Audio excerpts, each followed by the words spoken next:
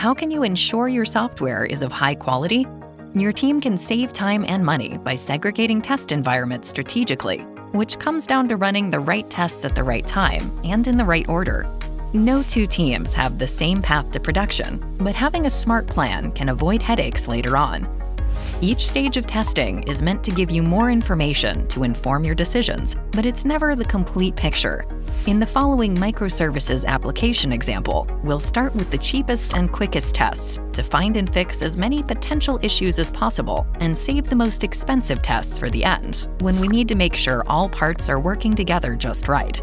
Want to see the path to production in action? The first environment code passes through on the path to production is the developer's local environment. This is limited to a single developer and their laptop. This is the easiest place to make changes and test your own implementation. This test environment isolates potential issues within a local environment. Later, if you conduct integration tests and they fail, then you'll know it's not a problem with your functionality, it's an integration problem. Identifying and resolving those issues at this stage will save you time later on.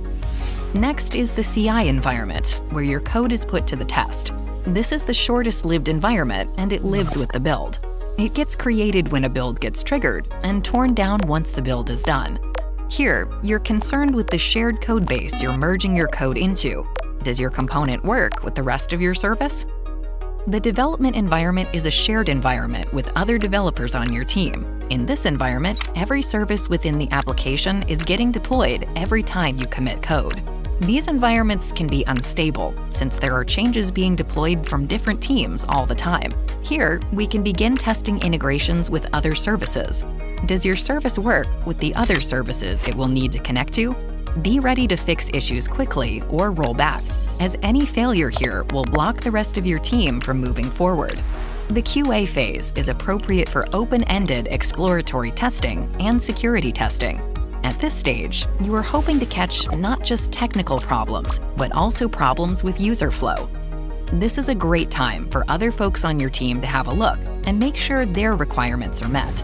Create your QA environment to be close enough to the production environment to catch any issues, but know that it doesn't have to be as robust as production. Here, you can test things that you couldn't in the dev environment, such as third-party integrations, like APIs or payment systems. The staging environment is a demo for all stakeholders before production. The purpose of this phase is to have an environment almost exactly like production.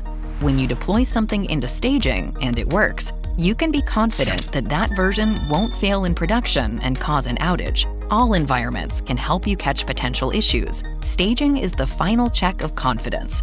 By having the same amount of data as you would in production, you can do load testing without disrupting production and test the scalability of the application in production. Shipped. Your entire path to production, whatever it looks like, should be visible to everyone in the organization who is doing development. Every developer who is implementing code in their local environment should be able to have visibility into how it will be deployed into production. Don't be afraid to break the environment and get a red build. The whole purpose of this path is to ensure it won't break in production, so you should be breaking things along the way. If you break the environment, just fix it fast so you don't block others. We hope you enjoyed this video. Click on the blog link in the description for more information on creating a successful path to production.